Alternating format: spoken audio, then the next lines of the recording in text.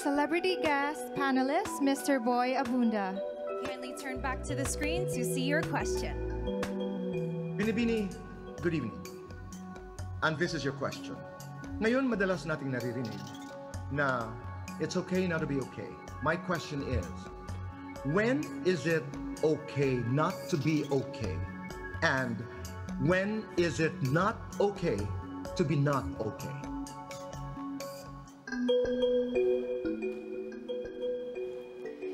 You know, sometimes it's hard to move on, especially that if we lost our loved ones, when we're depressed, when we have anxiety, but most of all, when we want to move forward in life. You know, my favorite saying in a movie, Disney, Inside Out, is embrace your sadness, because in embracing your sadness, you will feel happiness afterwards. Thank you. Thank you, candidate number 15.